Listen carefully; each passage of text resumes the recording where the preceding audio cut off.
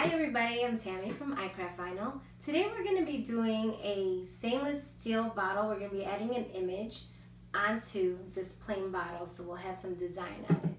Here's a sample of a previous project that I worked on using HTV on a stainless steel bottle, and I actually was able to do layers. If you can see by the black, I use white and a little bit of a purple color. So you can layer onto these stainless steel bottles. On today's bottle, we're going to be using a simple design that I picked up from Cricut's Design Space. I've cut out my design, and I'm going to go ahead and weed it out for you. Need these.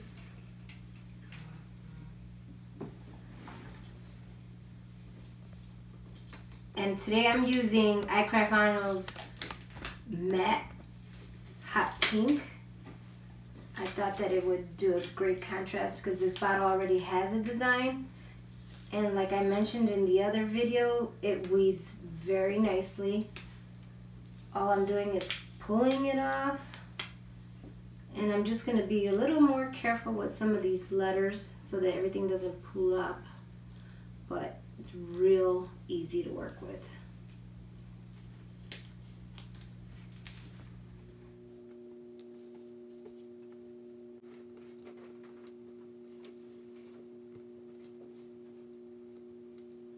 I have my design weeded, so now we're going to put the placement onto our bottle.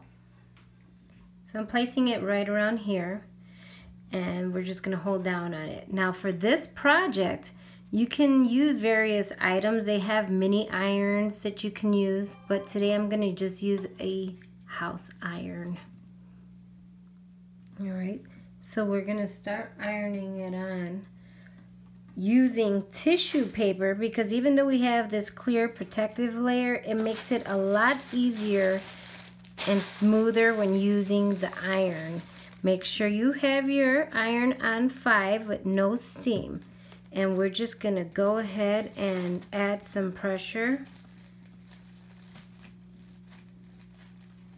This might take a little longer than when you're doing a shirt or cloth material.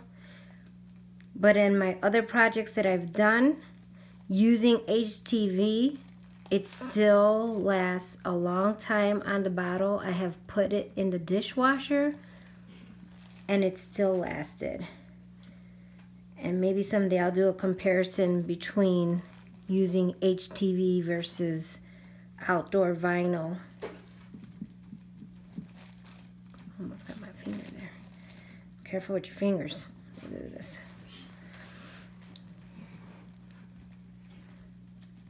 And like I mentioned, you can use the mini irons, and if you have the smaller bottles, that might help you get in a little better. But for this is working out just fine.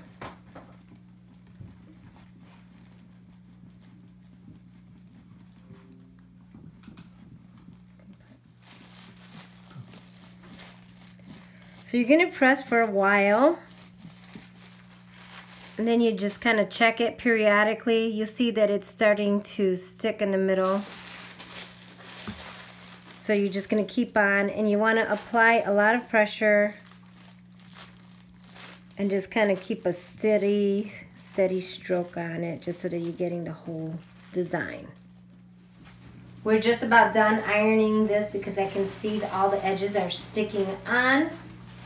And once we're done, we're gonna let it sit for a couple of minutes to cool off before we peel it off. This project, being the bigger bottle and with the pressure I'm using, took about, I'd say about 5 to 7 minutes of ironing the image on. It can vary on the type of vinyl that you're using. I've found that glitter vinyls tend to adhere a lot quicker. So it all depends on the material you're using, but it takes about that long. So now we're just gonna let it sit for a couple minutes before we peel it off.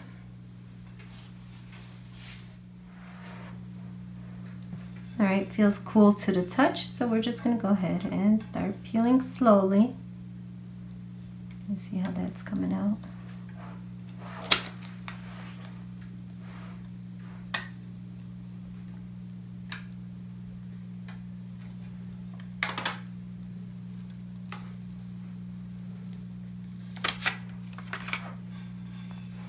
And there you go.